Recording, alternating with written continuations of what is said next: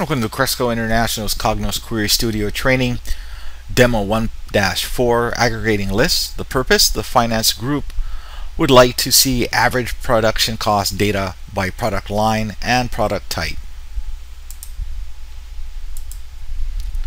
Okay, go ahead and expand the product and go ahead and go Control-click product line, product type, and add them to the query. Expand the sales, then add the product cost as well. Select the product line column and click Group. Select the product type column and click Group as well. To change the footer aggregation to average, select the product cost column,